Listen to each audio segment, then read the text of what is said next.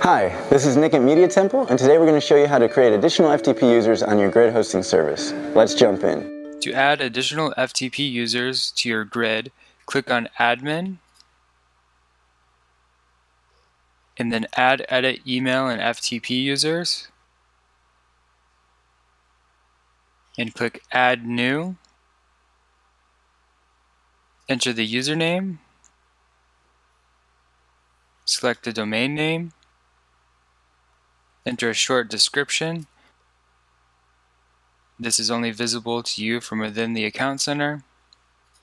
Enter a password, and scroll down and check Enable FTP Access. And then you'll need to specify the home directory. If you want the FTP user to have access to all of the domains on your grid, select the second option. If you want to specify a specific domain, choose the third option and then select the domain name from the drop-down list. When done, click Add User. And the user has been added successfully. If you want to add FTP access to an existing email or FTP user, click on the Edit icon, and then under SSH and FTP access, check Enable FTP Access and then specify the home directory.